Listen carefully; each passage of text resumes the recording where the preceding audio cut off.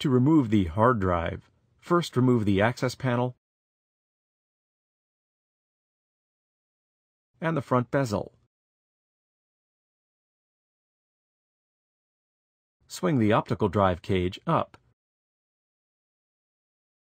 Pull out on the hard drive release latch at the front of the unit. Then tip the bottom of the drive up and pull the drive partially out of the PC.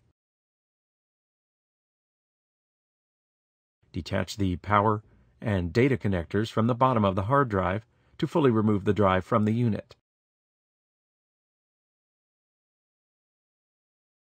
The hard drive has 4 screws, 2 on each side. The top 2 screws on the drive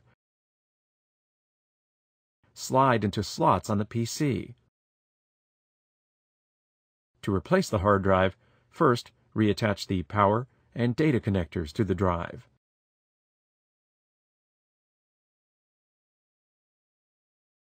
Align the top 2 screw holes into their slots on the PC.